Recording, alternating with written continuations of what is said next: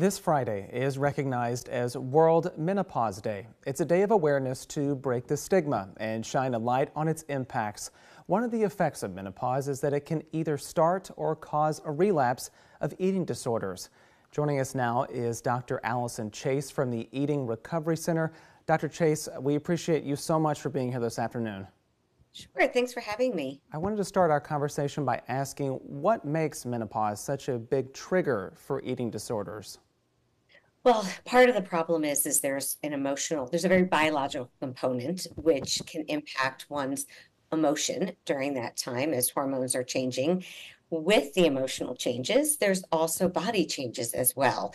Hormones changing completely shifts what's happening in the body, and that can be very challenging for women, especially with a lot of what the messaging is that are out there from a sociocultural perspective these days.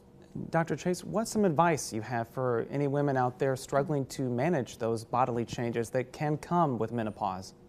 Yeah, I think it's really important to recognize what it is and that it's real. It's days like this one coming up that allow us to have an honest conversation about it. Hmm. And I also think it's really important to talk to one's medical providers to check out to see what is happening in one's own body. There are definitely individual differences to see if there are anything that one can do to help feel more comfortable.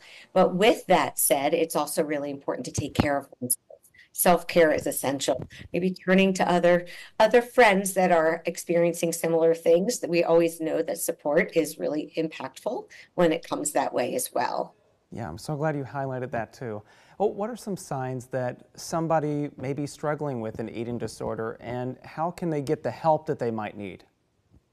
Yeah, so eating disorders are of great concern. And I'm glad we're having this conversation because I think there's a lot of misinformation about them only impacting adolescent girls. And that is not the case at all. Eating disorders come in all shapes and all sizes and all ages.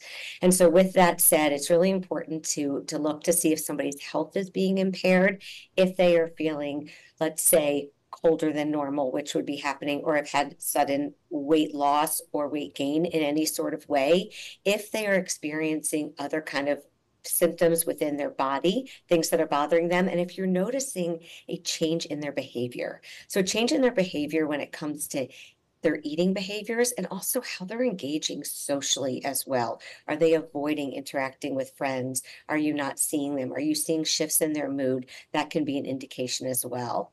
And one of the best things to do is if you're noticing it is to reach out to get help. It's really important. Like at Eating Recovery Center, we have a free assessment that's provided easily by calling. And oftentimes I think we underestimate all that's really going on. And so it's so important to get professional guidance. Dr. Allison Chase with the Eating Recovery Center, thank you so much again for joining us to share all this information. We really do appreciate it. Thank you so much. Enjoy the rest of your afternoon.